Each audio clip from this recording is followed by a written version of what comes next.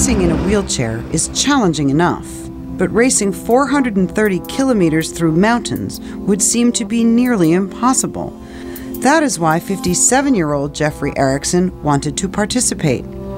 It's kind of funny, when I got out of the hospital, people were trying to tell me what I couldn't do, and you know, just setting up limits all over the place, and it got kind of maddening.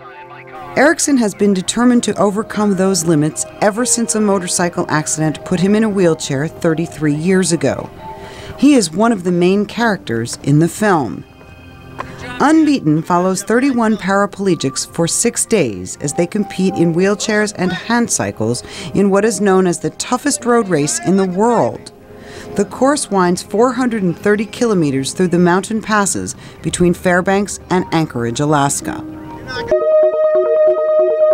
When I was pushing up the hill, it was just painful. I had to just try to stay focused, and it's brutal.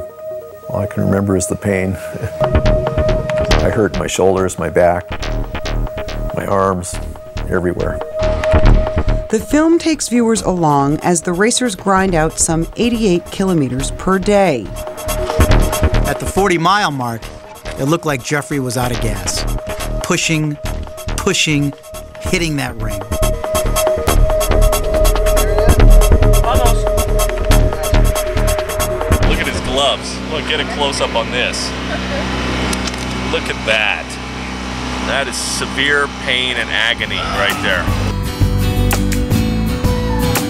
For many of the participants, it is a journey of self-discovery, of strength, and a demonstration of will and determination. Midway through, the film shifts its focus as the filmmaker follows the elite racers of the U.S. Paralympics squad in their quest to medal at the 2008 Beijing Paralympics. Oscar Oz Sanchez, a U.S. Marine veteran who served in Iraq and Afghanistan, is a current Paralympics gold medalist.